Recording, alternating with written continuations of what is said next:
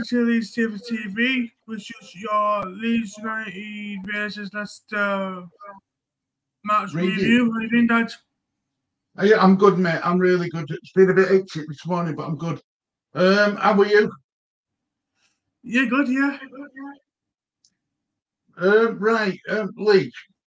Yeah. First of all, Leeds, it wasn't the best performance I've ever seen from Leeds United. No. Right, but we got the job done. Yeah. I'm going to let me share screen with you. Okay. So this is the match report from the stats thing I paid for, right? So if you look at this, right, as you can see, goals, Leeds 3, Leicester 1. Expected goals, we were supposed to get on average 1.33 goals. They were supposed to get 1.95 goals, close to 2 goals. The expected points, we were supposed to get 0.90 out of that game. They were supposed to get 1.87. They had 16 shots to our 15.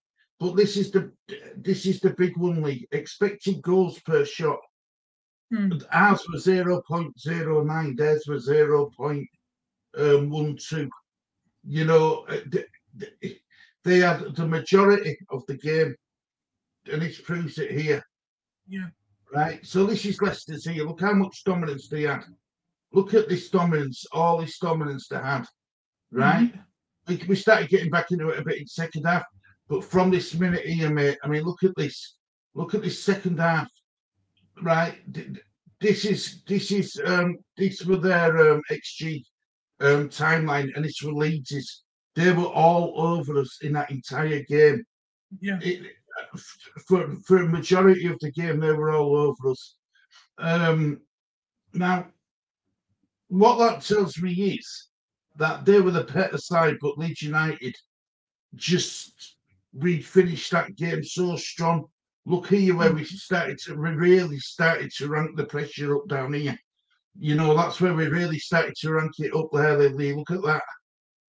You know, that were our performance levels going up and up and up.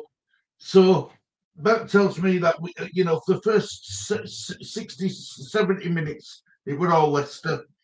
After Leicester, we come right back into it.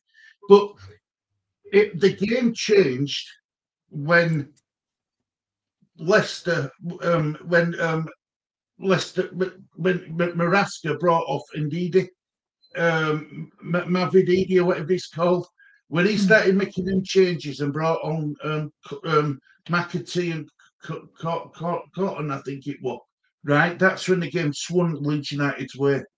Yeah. You know, it was a fantastic ending. The crowd were absolutely electric. Would have been good to go to that game, you know. Would have been really good to go to that game. But look, we did next best thing. We were involved in a watch-along, and you know we could express how we felt when them goals went in. But I wasn't impressed with some of our players. Like I wasn't impressed with Barrow. I wasn't impressed with Somerville. Rutter tried too hard at times, most of the time. I thought Commander did well. He were all over the pitch. I thought Gorev did well. Yes, I know they took the goal off of Archie Gray, but he played well. You know, I'm not going to let anyone slag Archie Gray off because he's 17-year-old. You know, he's going to make mistakes when he goes forward. The problem with Archie Gray is he got himself so far forward, he left spaces in behind, and Rodon had to do a lot of covering. But Rodon were pretty good and solid yesterday as well. Yeah. So I did a review, and I said that Leeds United could win the league. Now I don't know if that were just in age or what, but do you think Leeds can win legally?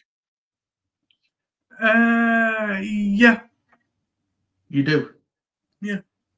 I don't know. I do, mate. I do. And it's so far, I mean, Hull and West Brom, last time I saw it, it were 1-1. So at half time, so. But yeah, I mean, look, there's a lot of work that, you know, we've got to be clinical with players when it needed it. but we've also got to be praising the players as well. You know, when we needed, and we should have been clinical of them in first 65 minutes, then clinical for over 25 minutes. Yeah. You know, praise them up for over 25 minutes. So I think, Lee, going forwards, I can't see us being beaten at Ellen Road. With no team's going to come up to Ellen Road like Leicester. No team is going to come like that. No. And Leicester now, let's I'll tell you what we'll do, Lee. We'll have a look at table. Let me share screen. Bear in mind, I think there were a 15-point gap at one point between us and Leicester.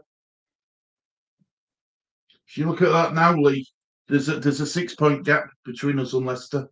They've lost 2 on bounce now of Leicester. Southampton have been losing games. Ipswich have started to get back. They're on a 3-game unbeaten run, so we'll see how they do. Hull, 3-game unbeaten run. You know, but the fixtures in March are very, very kind to us. You know, we should be looking at maximum points. I aren't bothered about this Chelsea game, FA Cup. It's a day out for Leeds fans. You know, they deserve this day out. You know, they've been with them for a week and stuff, so they deserve this day out at Chelsea.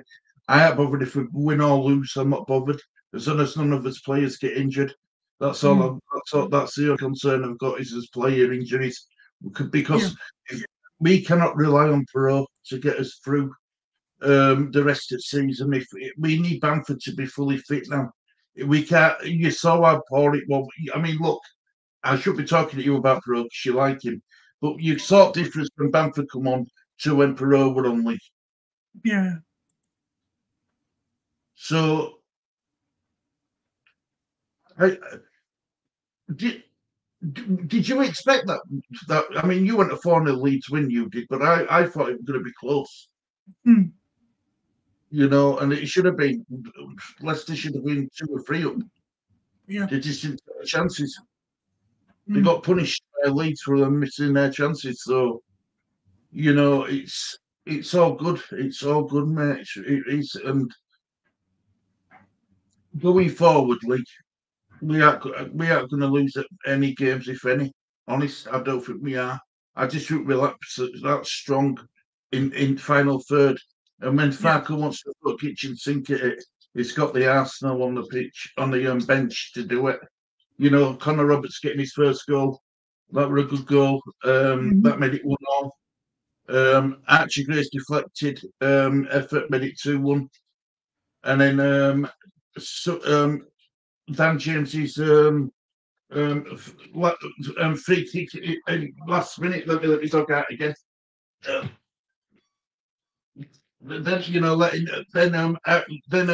you know, James scoring from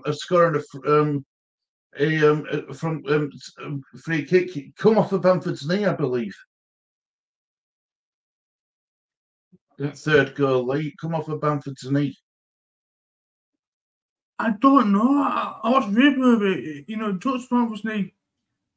Fair enough. Well, I thought it did. You don't think it did. That's fine, but it doesn't matter anyway.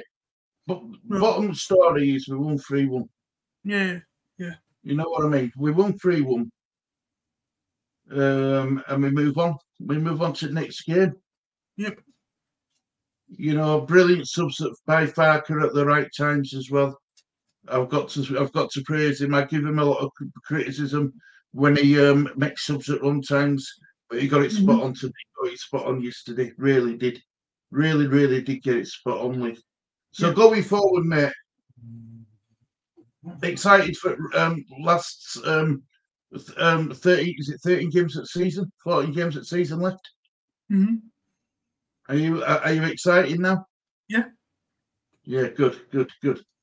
So we'll do a preview for the Chelsea game beginning of week.